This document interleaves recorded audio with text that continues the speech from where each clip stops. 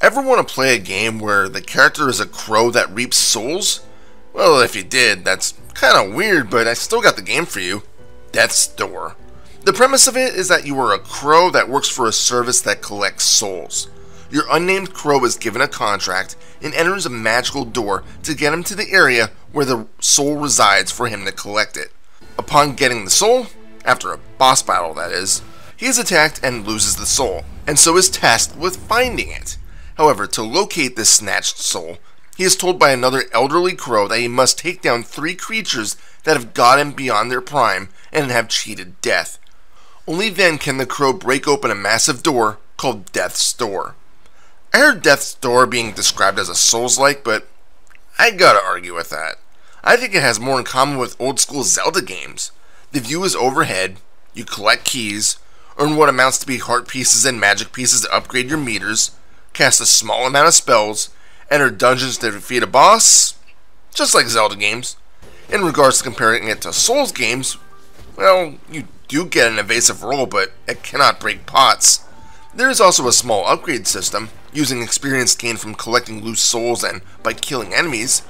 Enemies really don't give you a lot of experience though, so you'll need to carefully plot out how your little crow wants to progress in power. Do you want him to have higher range, run faster, have more powerful magic, or swipe his weapon quicker? Those are really the 4 options, and each can be increased 5 times. These upgrades are optional, as the game can easily be completed without it, but believe me, they do help.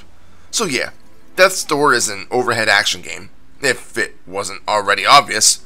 After losing the target soul, your crow is taken to a desolate landscape, and where you go from here is up to you. Just like in Zelda games, there are magical upgrades that are required to go further than you are intended to, but for the most part, you are free to explore the land. There aren't a lot of collectibles to find, consisting of small trinkets and the aforementioned heart and magic pieces, which are located inside massive stone statues. Even with these, there are only 8 each, allowing for a maximum of 5 life points and 6 magic points. Again, it may not seem like much, but Death's Door isn't a terribly difficult game. If you do take damage, there are only 2 ways to heal back up. One is to head back to the crow's headquarters, which simply requires you to find a door to bring you back there. The second is to plant one of the many life seeds that you find laying on the ground.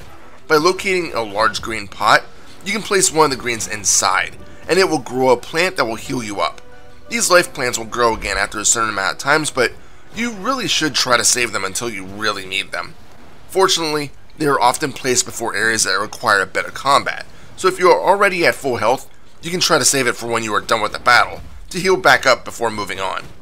Most enemies have attack patterns that are easy to distinguish, helping you stay alive. They don't have life meters, but what is interesting is that the enemies will show actual cracks in their body to denote how damaged they are. I like this mechanic, as I feel it's pretty unique.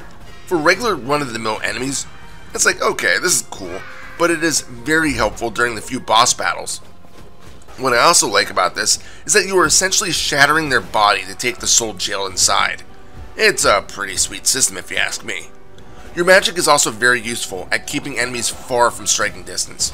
You might think that with only a few magic points that you'll have to be careful with how much you use, but it's really not the case here. Striking objects with your sword, whether animate or inanimate, replenishes small portions of your magic bar. After only a few hits, you'll gain enough of your magic points back that you can use it again.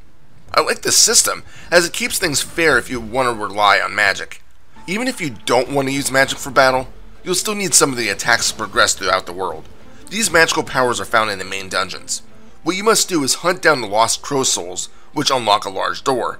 By entering this door, you'll head back to the Crow HQ, although this section will be located in a part of the world that has long since been abandoned and locked down. There's a massive Zelda-style chest here, but unsurprisingly, it's a mimic, which eats the little crow. You'll then have to go through a small gauntlet of enemies, and once you defeat all of them, you'll earn the treasure, which is a spell. Overall, there are 4 magic abilities. You start with a bow, which is a fantastic, quick way to attack at range. You'll earn a fireball, which penetrates enemies and lights lamps. A bomb will take out groups of enemies and can destroy crumbling walls and down columns. Finally, a hookshot will pull you to a nearby post or ankh. In addition to their base abilities, if you care to explore a bit, these skills can be upgraded further by partaking in hidden battles. The bow can be charged a bit longer to let loose a much more powerful shot. The fireball will ignite enemies to do lingering damage. The hookshot allows you to do a sword slash while moving towards an enemy, and the bomb will no longer damage your crow if you are caught in the blast. It takes a bit of exploration to find these upgrades, but the bonuses are worth it. You might even find these upgrades by accident. Since there is no map, you may have to explore around a bit to find out where you need to go next. And if you want to explore a dungeon again, it seems like only a minimal amount of the enemies respawn, so there isn't much of a threat while you are at that location. It also means that you can't exactly grind out extra souls to make your crow overpowered right from the start. In addition, there is no New Game Plus option, although there really isn't a need. So picking which upgrades you want is even more important, instead of just throwing experience points at abilities that don't exactly suit your playstyle. The story presentation isn't heavy, with a bit of humor, but for the most part, it's pretty dark. Just like many games like this, I can't get too deep into it without giving stuff away. I'll just say one quote that gives you an idea of what you're up against, because I absolutely love it. What would you do if you knew exactly when you would die?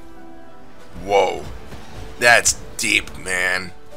Death's Door isn't a terribly long game, with me clocking in at about 8 hours, and that's with me getting lost a few times and completing the post-game content. But those 8 hours were fully enjoyable. The game has a fantastic aesthetic, an engaging story, solid combat, fair magic, and overall, it's just plain fun. From the start, when you meet Ball Plart, head of security, you know you're going to be in for a great time. Check this one out, especially if you were a fan of classic Zelda-style games. Final score? 6 out of 7. This is Reaper. Happy fragging.